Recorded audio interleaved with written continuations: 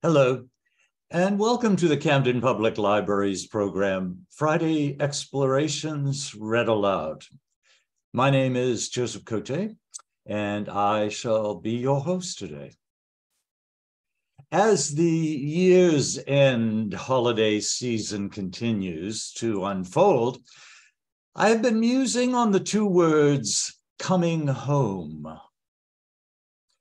F. Scott Fitzgerald once contemplated, quote, "It's a funny thing coming home. Nothing changes. Everything looks the same, feels the same, even smells the same. You realized what's changed is you." Charlotte Bronte nudged Jane Eyre to espouse, "Thank you, Mr. Rochester, for your great kindness. I am strangely glad to get back again to you, and wherever you are is my home, my only home." Even Paul Simon weighed in with a deep yearning in the song Homeward Bound, with the simple line, "I wish I was homeward bound," failing to select the more correct word, were, before the words homeward bound. But for today's program, it strikes me how ironic are the words of Robert Frost. Home is the place where, when you have to go there, they have to take you in. Remember the word take and the more operative variation, taken in, as we explore today's book, Taken In. What exactly is it about the experience of coming home? A Saturday Night Live sketch might well have this week's hosts, Austin Butler, star of the Oscar-bound film Elvis, and Lizzo, hotter than hot with her new single Rumors, the two of them dressed as homing pigeons, refusing to go home for the holidays. Lizzo as a homing pigeon. She'd do it, and it would be hilarious. I remember as a child the frequent, quote, "I told you so" utterances of my parents gossiping with other locals in our small village when referring to townsfolk who went away and eventually came back home. I vowed I would never be one of them. I wanted more than anything as a teenager to see the world and never returned to East Podunk, Maine. Well, 5 continents, 17 countries, and 23 cities of life-work experiences later, I'm back for at least part of the year, and a short 66.1 miles from the room where set my bassinet on day one. Coming home. William C. Faulkner said, "How often have I lain beneath rain on a strange roof, thinking of home?" And finally, Fyodor Dostoevsky. Everyone needs a somewhere, a place he can go. There comes a time, you see, inevitably, there comes a time you have to have a somewhere you can go. Not so true for many, but as true as spring follows winter for many more. Today's book in the spotlight is indeed about a return to the area, a coming home, as it were. Quote, "A suspenseful, funny, and chilling uncovering of small town secrets within a propulsive family drama a perfect read about a perfect vacation haven. Those words spoken by Angie Kim, author of the book Miracle Creek. American novelist and short story writer Richard Ford, best known for his novel The Sports Writer, interjects a strong sense of intrigue in his praise, quote, "In deft, knowing, and crystalline prose, this exciting new Maine author writes, in essence, the novel about the Maine coast. A winsome, perplexing, and ultimately shadowy place that doesn't give up its best and big secrets easily." The book for today is entitled The Midcoast, published earlier this year by Hogarth Random House.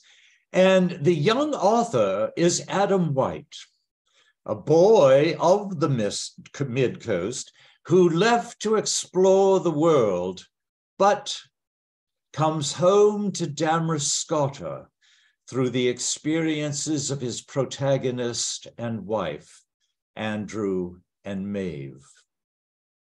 But before exploring the story told, let's consider some facts about the author. Quoting, "A bold and insightful new voice in fiction." Bang, pow, boom. This quote from noted author of Something New Under the Sun, Alexandra Kleeman, says it all in 8 big words. A bold and insightful new voice in fiction. But who is this insightful new voice impacting the Maine and indeed the national fiction writing scene? In true, understated Maine style, there are only a handful of words to be found about this seemingly unassuming, bright young man who grew up on the Maine seacoast haven of Damariscotta and now keeps a sharp eye on his hometown from away in Massachusetts. We know he earned an MFA degree from Columbia University. We know he is tall with Ivy League good looks. We know he is married with a young son. We know he lives with his family in Boston.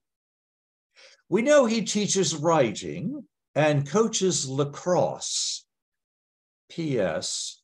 Both key elements in the book.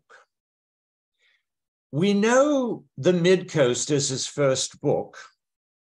We know the book's bibliographic information assigns to the subjects line the categories literary, small town rural, and crime. We know it has 352 pages. That's it. That's the end of the bio. Let's say that for now, Adam White keeps his hand close to his chest. But lots of other people are not so reticent. No better place to start listing the biggest and brightest accolades with these words from the New York Times Editor's Choice for National Bestseller announcement. Propulsive, an absorbing look at small-town Maine and the thwarted dreams of a family trying to transcend it. Intriguing for sure. Nothing hold back about that statement. From the book, wherever he went, the ocean went with him, the salt in his beard, the mud beneath his nails. Welcome back, Adam White, to our Midcoast Maine niche. thanks for coming home. Midcoast, a novel, The Midcoast, a novel. Quoting for starters, I don't know how many of my neighbors would have done what I did, but I'm sure they all would have felt the urge. That line from the book. And is surely a curiosity sparker. Publisher Hogarth Books sums up the story of the Midcoast in these 29 words.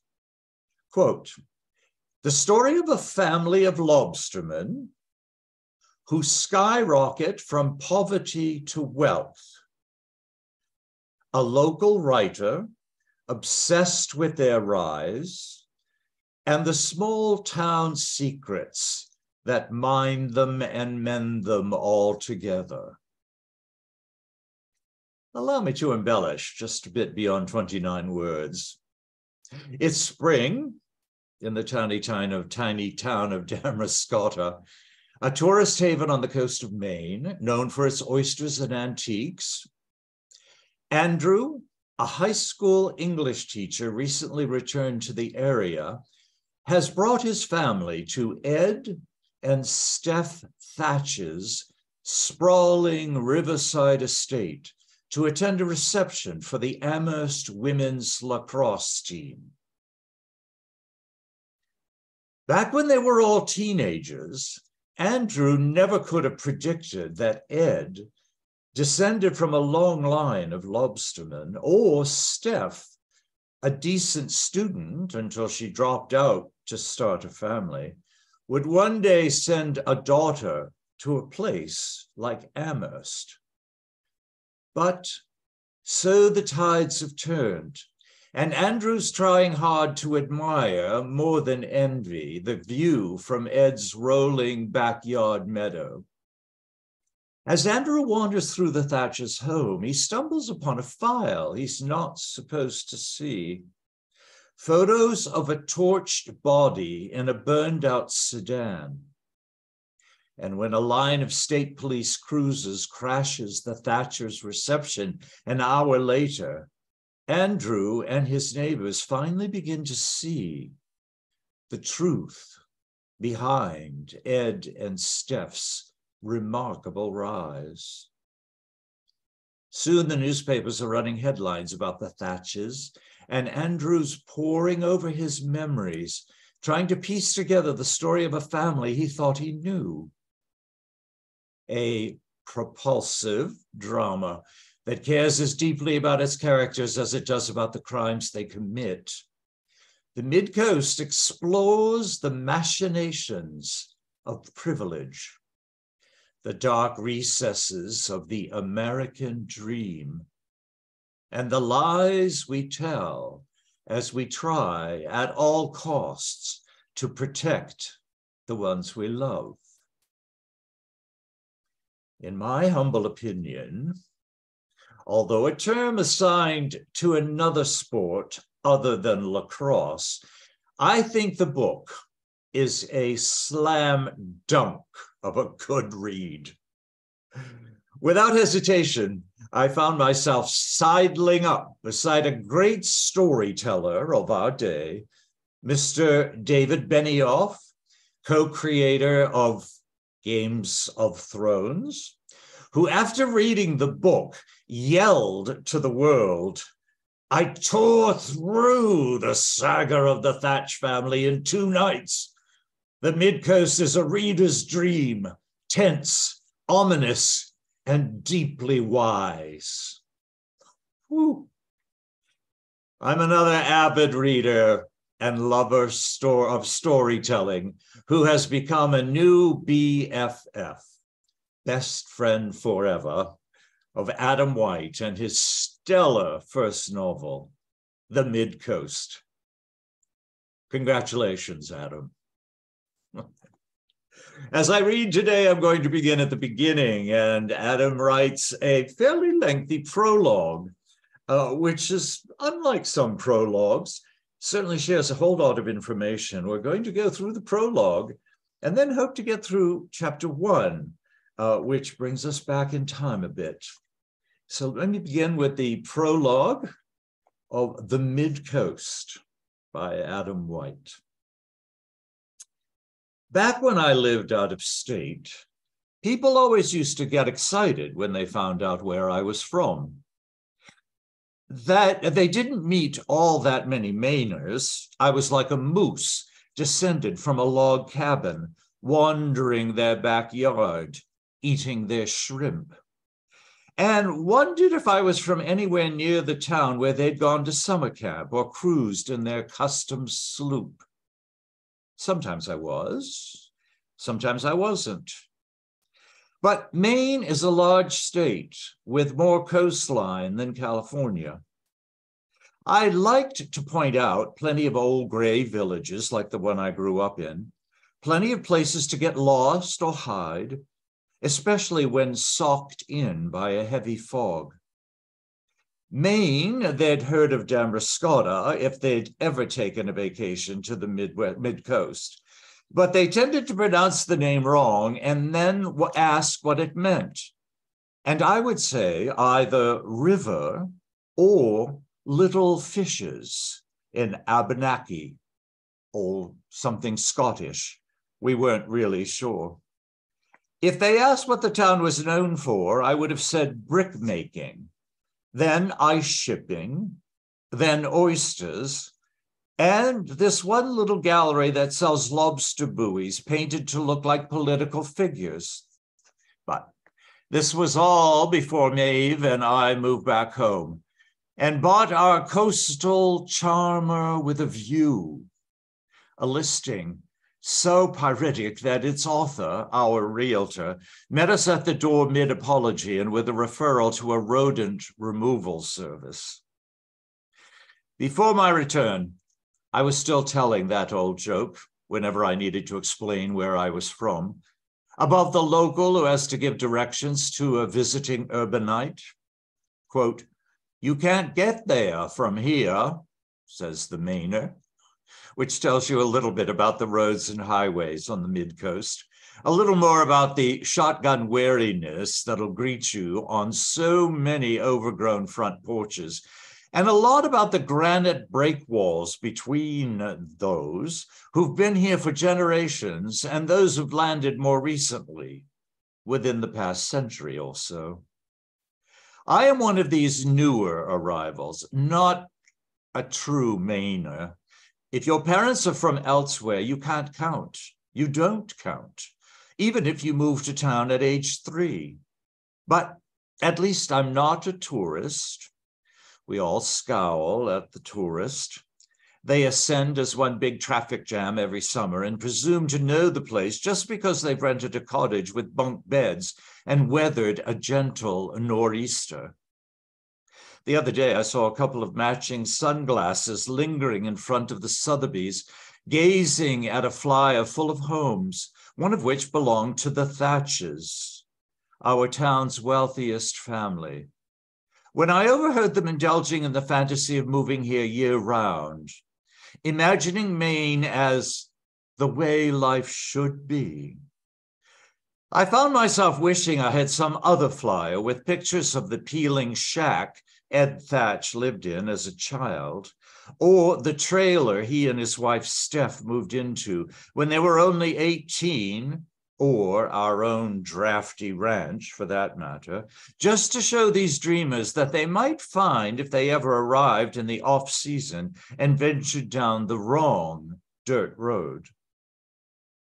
To move on from any of these dirt roads was supposed to be impossible, but then the Thatches did just that, moved from there to here. Well past here, actually. Steph loved to remind us of their early days, all the hard work and long hours they had put into this different track. And it's not that we didn't believe her, just that we had heard it all before, heard it plenty. But every small town has its own running dramas, its own local celebrities. There's a set of twins that's been calling our high school basketball game since the big playoff run in '89.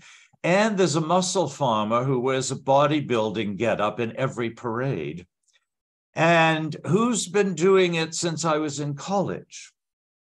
So I guess I always assumed I'd return to the Midcoast, if I returned, to find things basically where I'd left them. And most things were, just not the Thatches, which was fine. They were off in the distance, nothing to do with us. They rise and fall like a rolling swell tumbling down the coast. People do move here for the views. Ours is of the Salt Bay, partially, but also of our neighbor's three-car garage and a pyramid of algae-covered lobster traps. The real deal is how our realtor described the neighborhood, meaning that what we'd see through our windows was mostly the slowly revving engine of Mainers going nowhere. Unless there's a fog, then there's nothing to see, only what everyone else can see, only what's right in front of us. But it was a sunny day in May the last time I saw Ed, 1 year ago now, when I, Maeve, and our children, Jack and Jane, went to the Thatch's house to attend, quote, a reception in honor of Amherst women's lacrosse. That Ed and Steph had somehow given life to and sent into the world a freshman midfielder on the Amherst women's lacrosse team had never stopped seeming completely implausible. And yet we all knew Allie's story, this was the daughter, because Ed would give you the lowdown any chance he got. You'd be walking out of the post office or into the natural foods co-op when there'd be a loud honk and you'd look up to see Ed hanging out of the driver's side of his Silverado, banging a flat hand against the door. Hey, Andy, 2 goals against Tufts. She's some kind of roll. And before you even had time to congratulate her, or really him, he'd be thundering down the low brick canyon of Main Street past the art gallery and the butcher shop, both of which leased from him. Our family was late getting to the reception, so had to park on the shoulder of the gravel driveway, way up by the main road, behind a chartered bus and a steep line of out-of-state SUVs, their rear windows papered in Amherst lacrosse stickers, Nantucket Beach permits, and faux European circle decals designed to make MV and OBX seem like legitimate nation states. Back when Ed and I had worked as teenage dockhands at the Pound, Ed would have called this visiting herd your kind of people, Andy. But he's the only one who ever called me Andy, and I always resented the characterization, perhaps because it fit. I'd gone away to Exeter, then Dartmouth, played lacrosse at both stops, roomed with Virginia aristocrats who now arrived at reunions with full-time nannies, and made a show of matching any and all donations to the scholarship fund. I thought I understood then what we were getting ourselves into. The women's lacrosse team would get feted and fed the day before its big game against Bowdoin College. There would be chicken parm and Gatorade. Dads would get sloshed and lean a little too close and deliver pointed musings about the way the team ought to be run, who should be getting more of a burn, who shouldn't be riding more pine. They'd be wearing shiny polos with their country club's emblems on the breasts, pastel belts embroidered with whales and 3 woods. The moms would be overdressed in whatever summer attire had just arrived in the boutiques of Wellesley and Annapolis, and they would ask the players about their girlfriends, or, in this case, boyfriends, or, well, maybe it didn't matter anymore. But as we steered our kids between the Thatcher's garage, formerly a farmhouse, and the house, formerly a barn, and made our way into the backyard, really a long, shimmering meadow that humped down to the river over a series of small hills like an off-season ski slope. It became clear that Ed had taken the concept of pre-game receptions in a whole new direction. What we were stumbling into was more like a spectacular Midcoast themed carnival. There was a train of folding tables dressed in purple gingham tablecloths, a trailer-length grill blowing smoke into the sky, and a massive white tent strung with yards and yards of hanging light bulbs. There was even an inflatable lobster the size of an elephant. Where had Ed procured it? I had no idea. I assumed he must have stolen it from some boarded-up state fair. Someone had wedged a lacrosse stick in the lobster's left claw, and visitors were taking pictures of each other standing next to it, as if they had slain the poor thing. The rest of the meadow was overtaken by players, parents, and coaches, all of them wearing purple. "Can we play in the bouncy castle?" Jane asked, our daughter, 7 years old at the time. "What bouncy castle?" She pointed in the direction of an overinflated lobster trap, another carnival prop I never could have conceived of, bursting with children, all flopping around and jamming each other's heads between the pontoons. "Yes," Maeve said, "but bring your brother and don't touch anyone if they look sick. Like if they have a runny nose, stay away." "Stranger danger," Jack said, age 6. "That's something else, Jack," Jane said. "You're something else, Jane." "Go," Maeve said, "have fun." The kids ran at the trap, and Maeve and I headed for the tent. We passed a table at the edge of the lawn where I picked up a brochure proclaiming Damariscotta to be Maine's vacation haven. Steph Thatch's new marketing slogan, part of a rebranding effort. More on this later. And then we waded through the small clusters of guests, saying hello to anyone we knew, our accountant, our kid's pediatrician, our sheepish realtor, all of whom looked a little confused by the surrounding festivities, but willing to go with the flow in exchange for an open bar, until a man wearing a Hawaiian shirt over a turtleneck, the school superintendent, I soon learned, corralled our marital unit and asked my permission to talk shop. "About what?" I said. No, he said, "with Maeve." Maeve runs a non-for-profit called Eduverse that empowers students to write poems about their own lives. Here's a stanza I found on the kitchen table recently. "So many seagulls around the parking lot. It's like a party for seagulls. If you have a bike, you can bike right through them, but they'll just fly away. They'll be back to eat your trash someday." And once the superintendent had thanked Maeve for all the fine work she'd done in the county's middle schools, he asked her how she might feel about expanding the program. "Maeve would be very interesting in expanding the program," she said, squeezing my hand in silent apology. This felt like my cue to slip away for a beer. So I waited until the superintendent wasn't looking and mouthed "good luck" to Maeve, who mouthed "get me something." So I mouthed, "Okay, what?" And she mouthed, "White wine. Actually, no, I could go for a beer."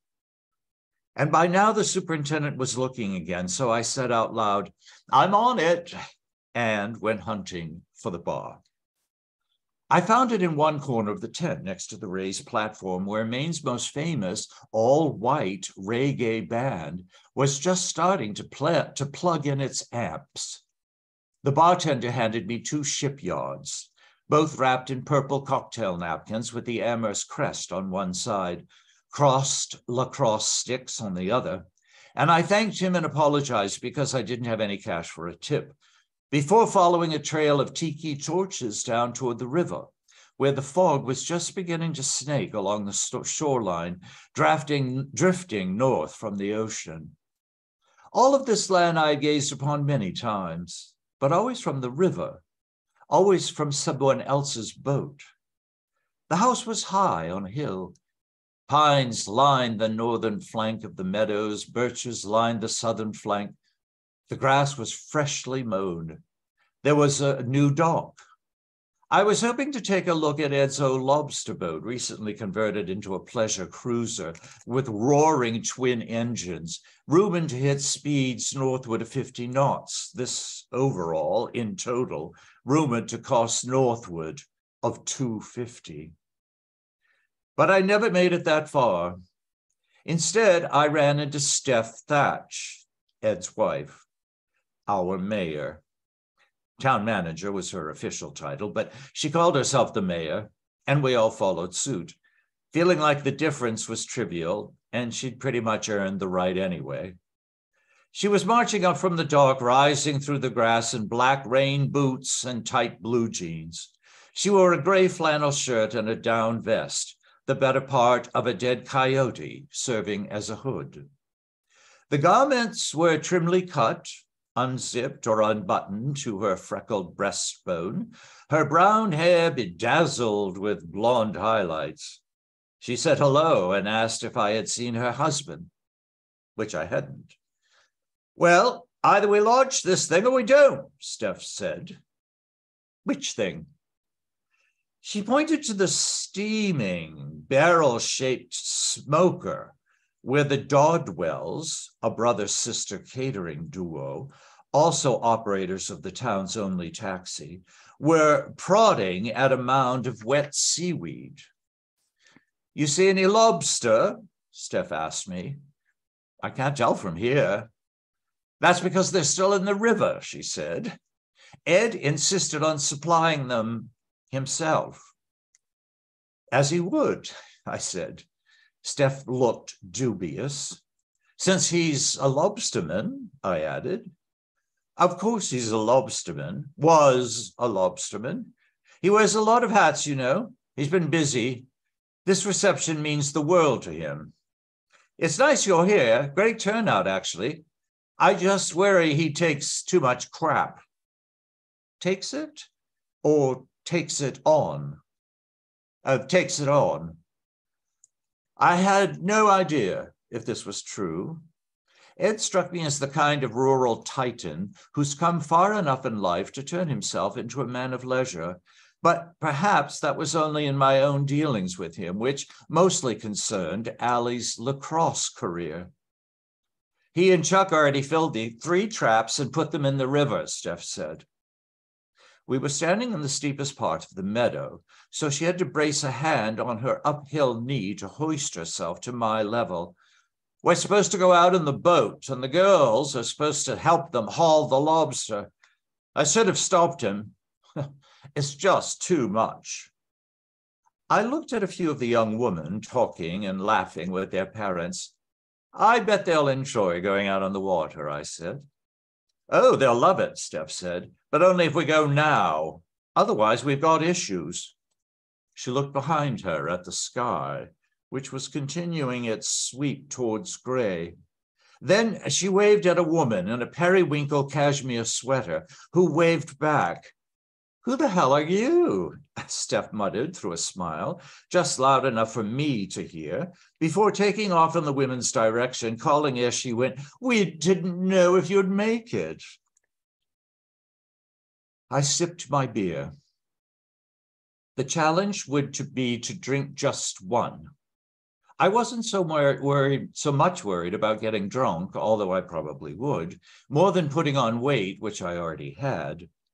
Right around then, as I turned my gaze upon the other men in the field, I realized there was a service I could provide, a way to contribute to the gathering. I would search the premises for Ed, let him know that his presence had been requested. At first, I couldn't find him anywhere. He wasn't on the meadow, wasn't in the tent, wasn't amongst all the boosters. Perhaps he was in the house. the bulking former barn with deck appended to the riverside, shingles new enough to hold only the slightest shade of ash, trim painted forest green. Steph had hired contractors from up the coast, blasted out all the old stable walls, pumped the roof full of skylights. I liked the look quite a bit. The inside, too. This I saw as I cupped my hands in the glass doors of the deck. I was impressed by the openness and vastness of it all. From background to foreground, an industrial strength kitchen, a high and wide stone fireplace, a living room carefully decorated in rustic antiques, black metal, raw wood, antler chandelier, vintage telescope, vintage map of the Midcoast. On the coffee table was a stuffed fox in an action pose facing me and snarling. The voices of the party were beyond earshot now, so behind me I heard only a gull, the wind, and what sounded like a murmuring brook.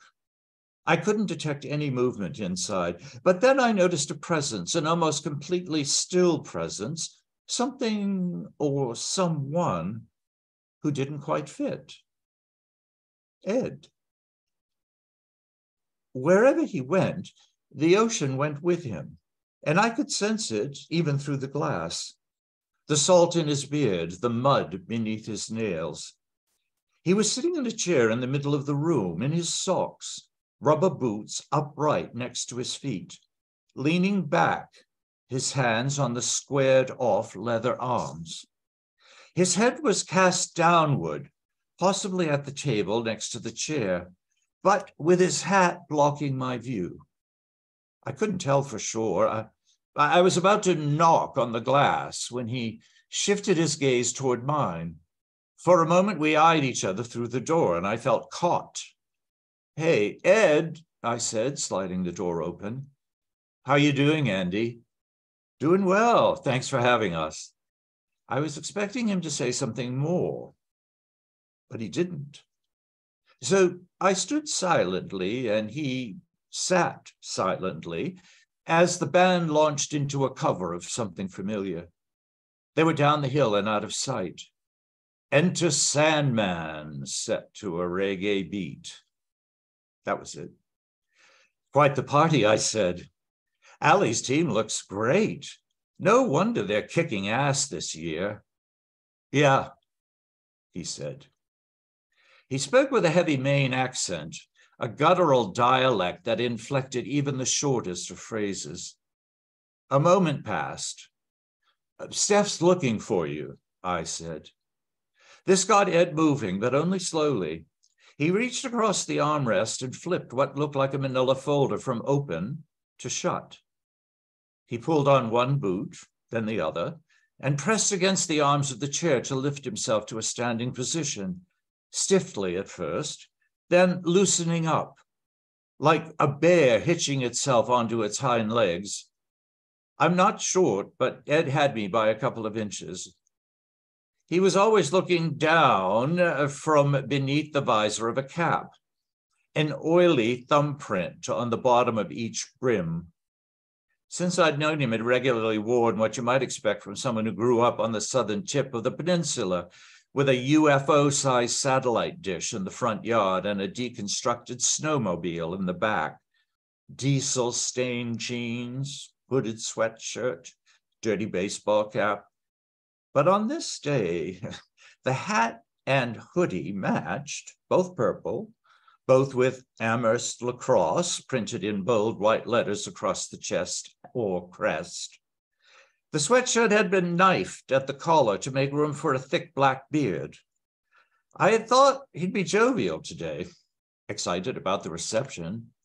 It was as close as the Thatchers would ever come to a debutante ball.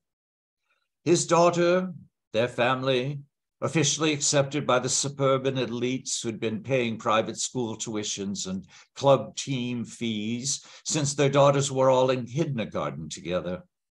But that wasn't the vibe. He came to the door and removed the second beer, the one intended for Maeve, from my grip. He raised one eyebrow as a way of showing gratitude, then slugged the whole thing. When he was done, he burped and said, "You sure Steph was looking for me? Not EJ?" EJ was Ed and Steph's son, Allie's older brother. I thought back. Steph had definitely been looking for Ed. "No, she said Ed," I said. "That's good." For another long moment, Ed didn't say anything, and I thought we might have reached the end of the conversation. But then he said, "Now, Andy," he turned toward me, "what the hell kind of name is Trip?" I was at a loss and told him so. He repeated himself, but Trip meant nothing to me. "Trip?" I asked, "with one P?" "Don't know. You're the English teacher." That was true enough, but it was in my capacity as lacrosse coach that I had come back into contact with Ed when I returned to town, and I couldn't remember any other instance when he had acknowledged the other half of my job title. "Hang on," he said, frowning, thinking back. "Yeah, it was 1P. Okay, so most likely that's a diminutive form of triple." "Triple?" "Yeah, like the third," I said. "For example, your son is Edward Jr., and therefore, no, he ain't. He's Everett Joseph. People just think he's a junior." "Oh," I said. "Well, if he were a junior, you could call him Chip, like Chip off the old block. And if he were a third, you could call him Trip.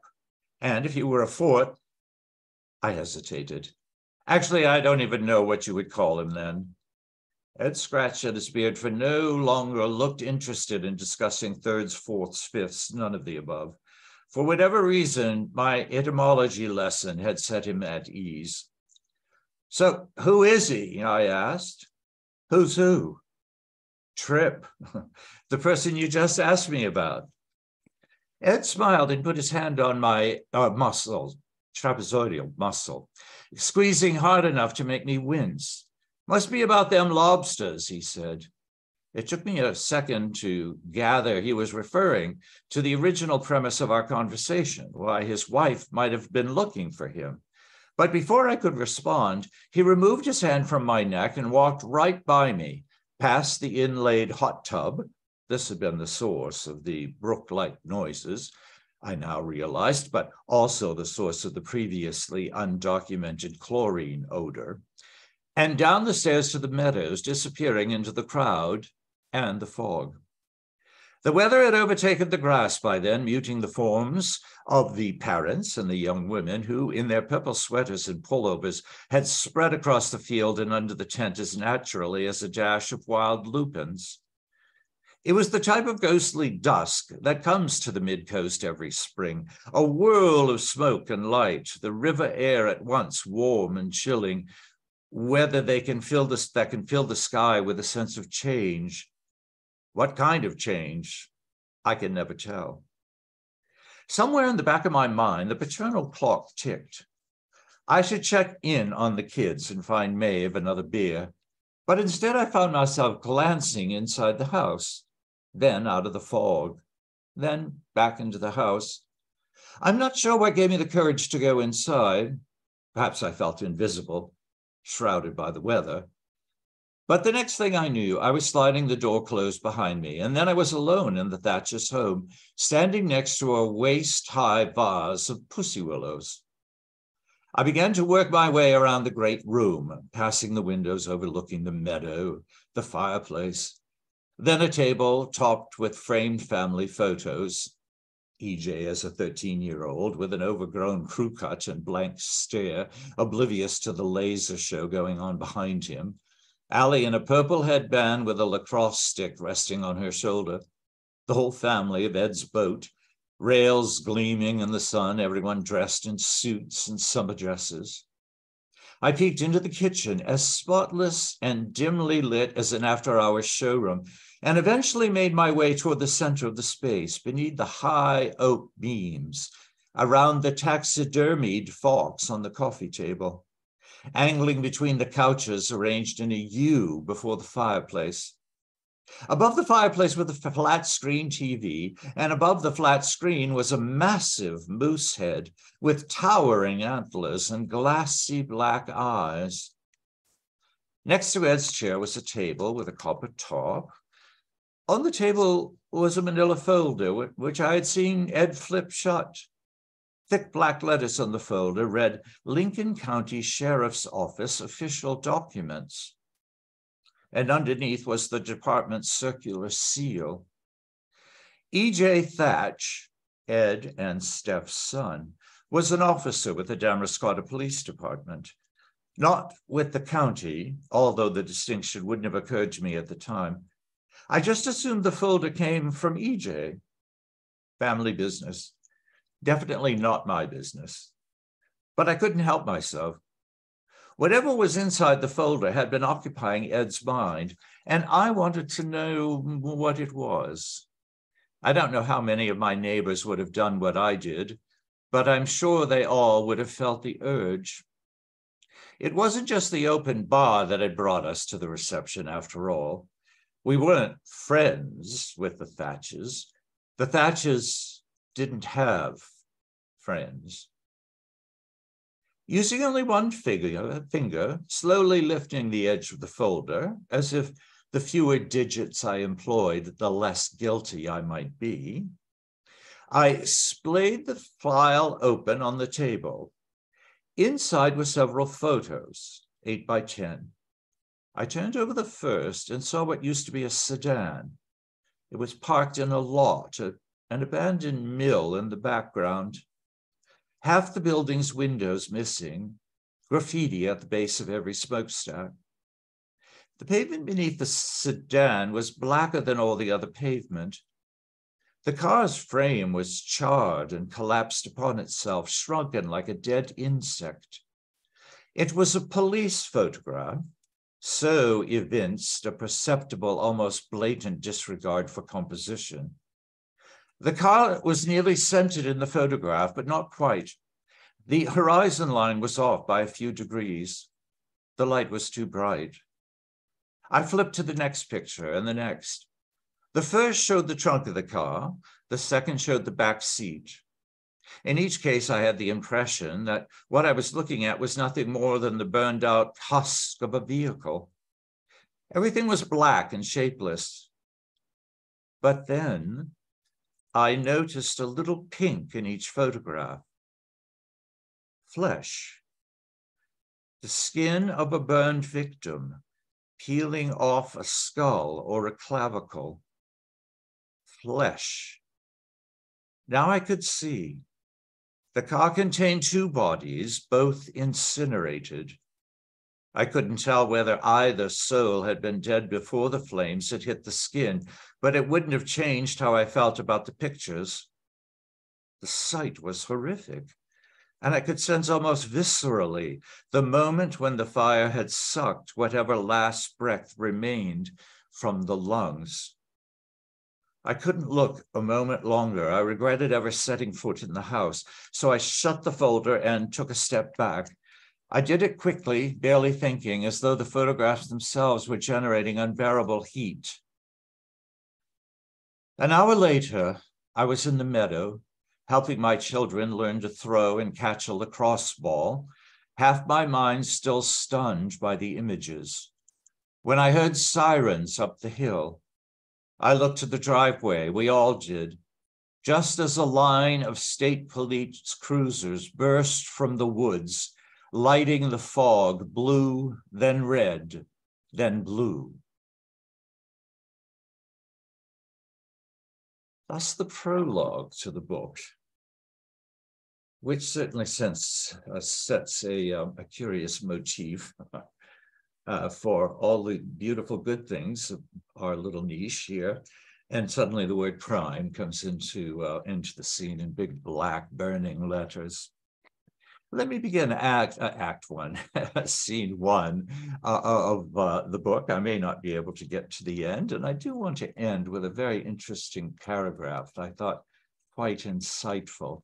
about returning to Maine. So I'm going to make time for that paragraph at the end.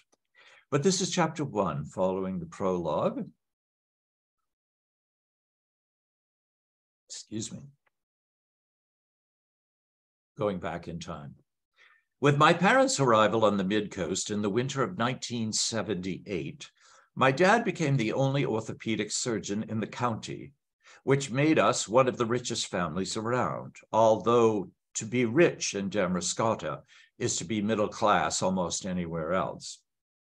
None of the locals have or had much money. We lived in a 2-bedroom cottage, and my parents shared one yellow Volvo in those early days. Once I was old enough to go to school, my mom started going too, studying art in Portland, accounting in New Hampshire, then forestry in Vermont. After she earned her degree, she found a job organizing weekend retreats hosted by a Penobscot, Native American, named Jerry Crowfoot. The type of boondoggle where you made lodgings out of pine boughs, stripped deer hide from the carcass, ate like natives ate, etc., etc. They made you camp next to a paper mill, and you had to pretend you couldn't see the smokestacks or smell the sulfur. I was always bored. I mean, all my childhood. I begged for siblings, pleaded to move back to the suburbs of Boston, but especially on those Indian weekends. During one of the retreats, one that my dad was also forced to attend, he and I made a lacrosse stick out of branches, buck intestines, and straw. He had played lacrosse, like I would someday, at Dartmouth. Neither of us expected the stick to become anything more than ornamental, but somehow it could throw and catch without completely turning to tinder, and I still have the stick.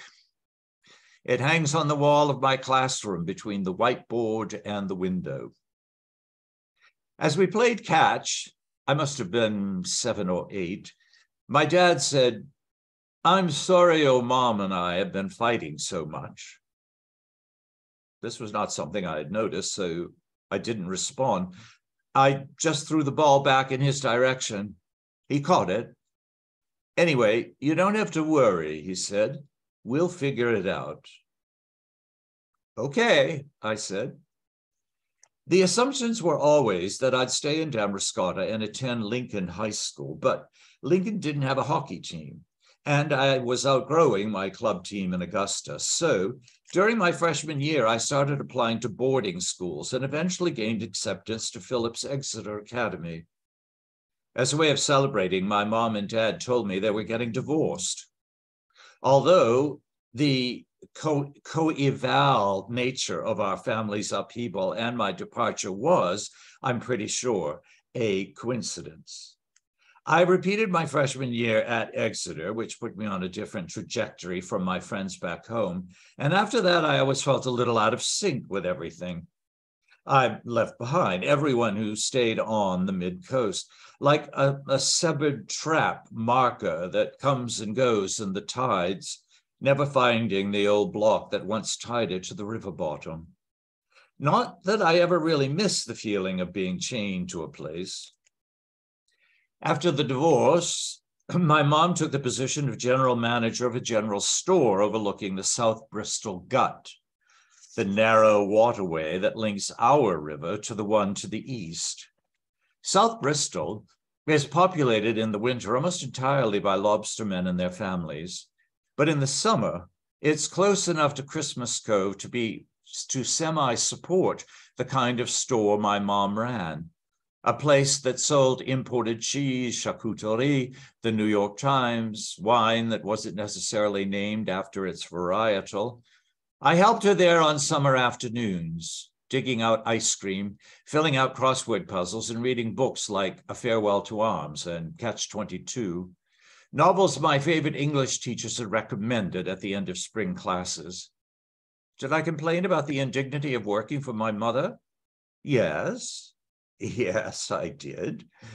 But even then, I had to admit, only to myself, obviously, that life could be worse because at least I was allowed to sleep in But then I caught a bad break.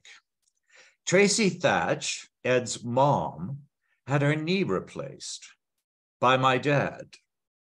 Apparently he, Dad, had been observing my pathetic work ethic. And so by the time he stopped by Tracy's hospital room in mid-June for a routine post-op consultation, had already determined that his son's employment would be bargained off as a thank you to the Hatches for allowing him to bill them for his services. The Thatch Lobster Pound was where my dad always stopped to fuel up his fishing boat, and it sat on a petrified forest of sea-stained pilings on the other side of the harbor from my mother's general store, staring across like an old cranky seagull drying its wings. My dad knew precisely how convenient the new arrangement would be, and I understood, even then, that a real job, a hard job, was supposed to forge something substantial in me. On that first day, I reported as a bleary-eyed 15-year-old to a disjointed collection of gray buildings that toppled down the harbor bank and leveled out at the dock. Dawn hadn't even happened yet. The pier was wide enough to hold trucks that would back across the planks, load up, then drive straight to Boston or New York or anywhere else on the planet that featured Maine lobster on the menu. The Thatches owned the pond and had for generations, but it was Ed, the elder of Wade and Tracy's two sons, a tall boy who wore tie-dyed T-shirts and baseball hats you could only gift if you sent away the required number of proofs of purchase from cigarette cartons, who pretty much ran the place. He was lanky, but then already strong. He could toss 90-pound crates around the dock the way I could throw baskets of dirty laundry downstairs to the basement. On the morning I met him, there was no sun. The only light at the pound came from a yellow-covered lamp bolted atop the end of the pier. I found Ed in the process of coiling the diesel hose. "Andy, right," he said. He finished making a perfectly circular stack of hose. Then he kicked it to make it bounce back and pounce open and untangle like an angry snake. "Now you do it," he said. "Do what?" "Coil her up." "How?" "Didn't you just watch me?" I took the nozzle and started winding it in a circle, but it was rigid to my touch and wouldn't go where I wanted it to. "Nope," he said. I tried to wind it in the other direction. "Still nope. What am I doing wrong? The whole damn thing." He took the hose, coiled it again, taking pains to demonstrate how one ought to make a twisting motion with every loop, and then he told me it was time to blast out the bait shed. Once inside the walk-in freezer, I stood ankle-deep in a pool of blood and salt, shivering in my borrowed rubber boots as Ed tipped over the half-full barrels of redfish. It was the foulest room I had ever set foot in. All that waste redolent of a grisly mass homicide, but when I glanced across at Ed, he was grinning back at me while hosing a spray of clean water into a pool of roiling, bloody water. "Hope you ate breakfast," he said. Then he shoved over a full barrel of bait and watched the guts splash onto my jeans and all the way up to my fleece. "Well, sorry about that, Andy." Eventually, Ed taught me how to bend at the knees while lifting lobster crates off the boats and how to patch these crates when their wooden slats busted loose.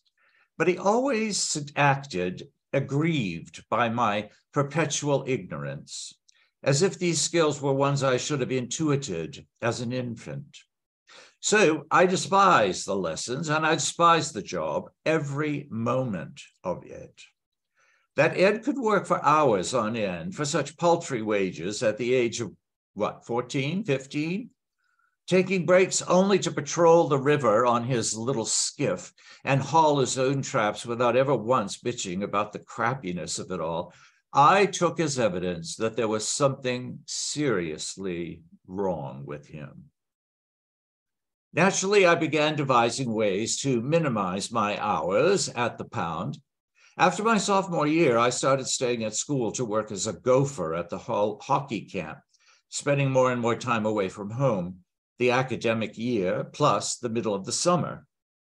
And after my junior year, I decided I couldn't handle another round of grunt work. So in June of '92, I went to the pound and told Wade Hatch that I regretted the decision already, but it was time for me to retire. Ed handles the dock hands, he said. Oh, well, okay, but you got to talk to Ed. So I was looking for Ed. He was 17 then. He had reached his full height, his shoulders straight across, his arms lean as rebar. I don't think I can work this summer, I told him. It was early morning, and I found Ed by the water smoking a cigarette, fixing a hatch in the dock that served as portal to the briny underworld. Going back to New Hampshire? He asked, cigarette nodding as he spoke. I am, yeah, but just doesn't make sense starting here when I have to leave after 3 weeks. Probably easier for you if you just find someone who can work the whole summer.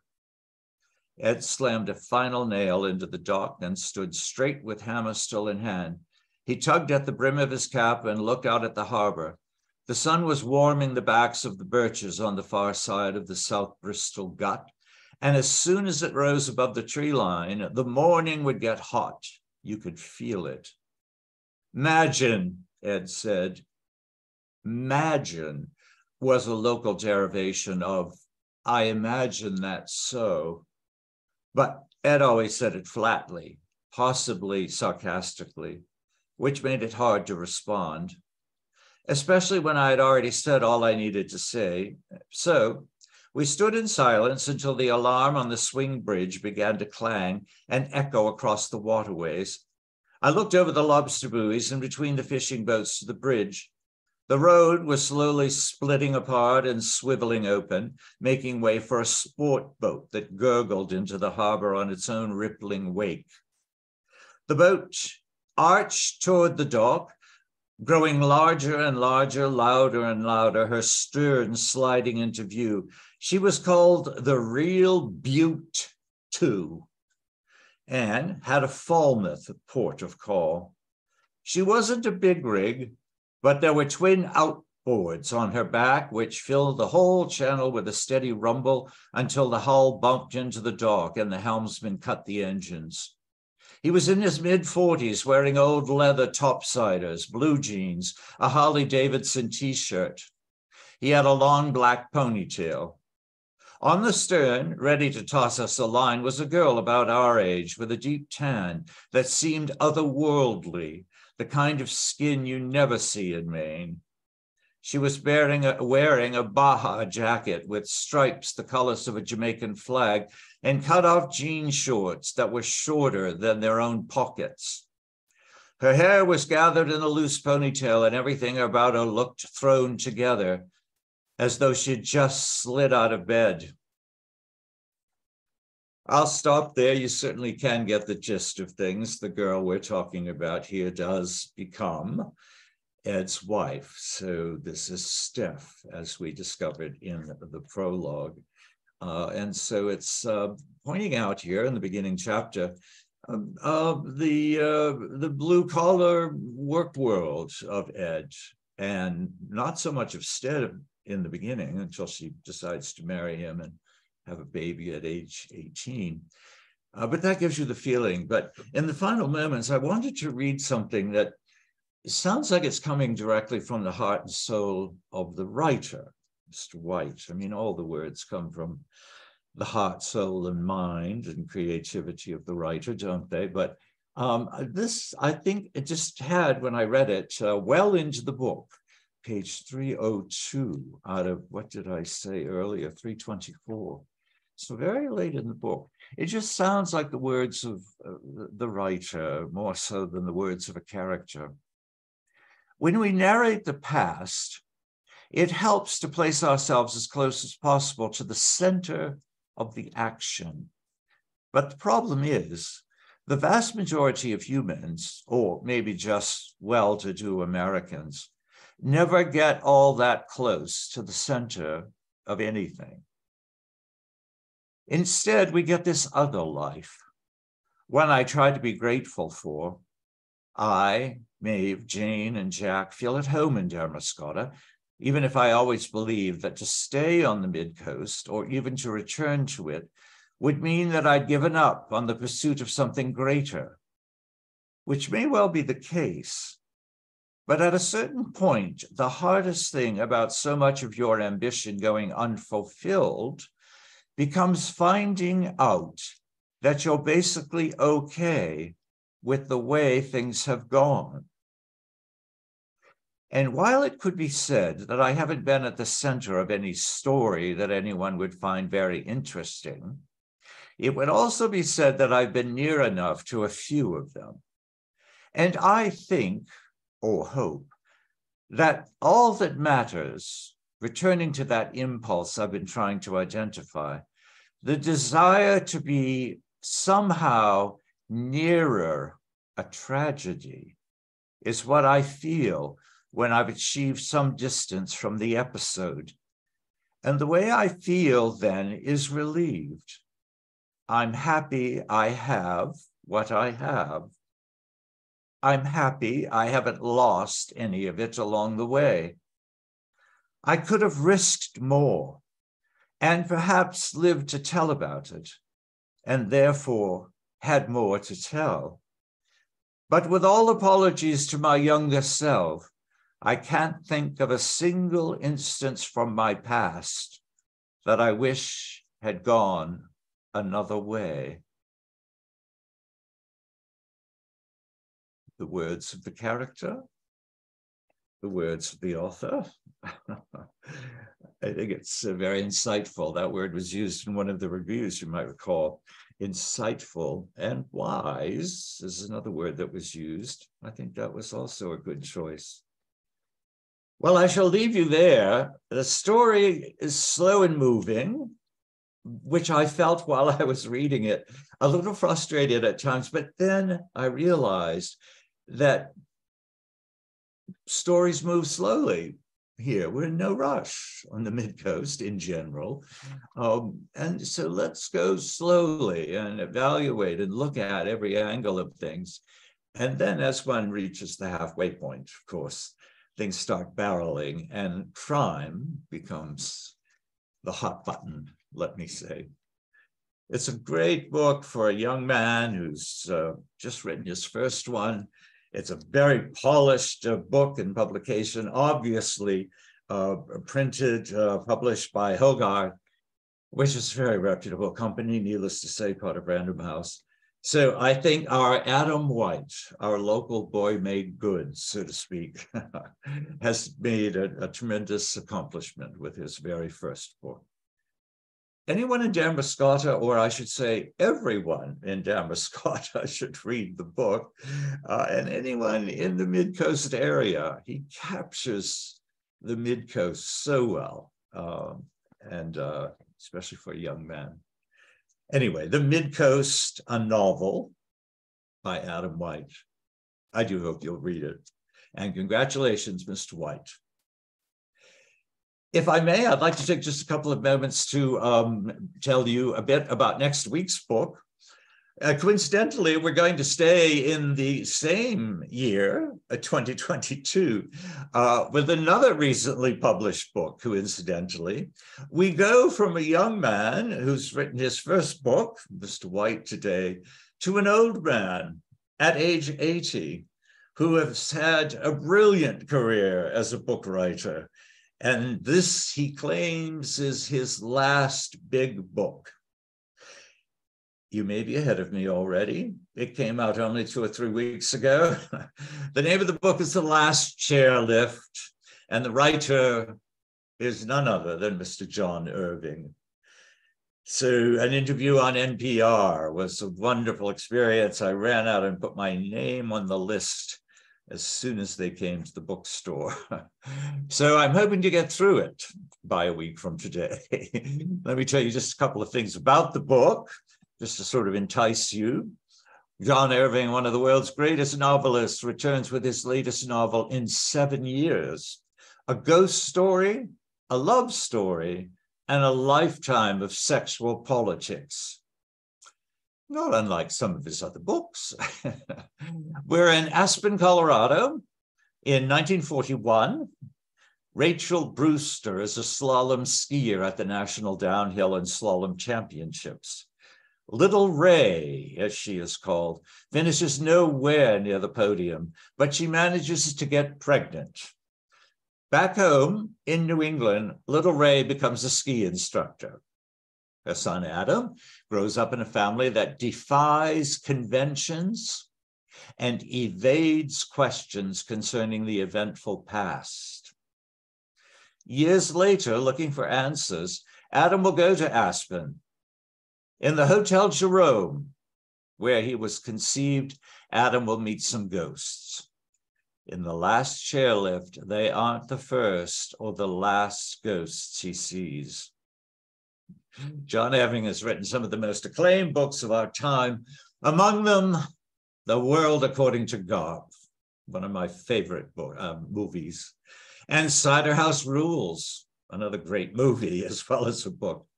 A visionary voice on the subject of sexual tolerance, Irving is a bard of alternative families. In The Last Chairlift, readers will once more be in his thrall. So some of similar themes, I must say, as today's book, but I thought it interesting to put it side by side. A new book by a young man and a final book of this size. He will write short stories, he says, by an 80-year-old legend in the book writing world. So I hope you'll be with me next week for John Irving's new book, The Last Chairlift. Thank you so much for joining me today. I hope you enjoyed Mr. White's attempts with his first novel, and also some of the background quotes talking about coming home anytime, but coming home for the holidays as we speak. If you did enjoy the video, please do us a favor and press that little thumbs up icon below the screen. You may want to share it with a friend. And please do leave a comment, especially if you're from Damariscotta. I'd love to hear some comments.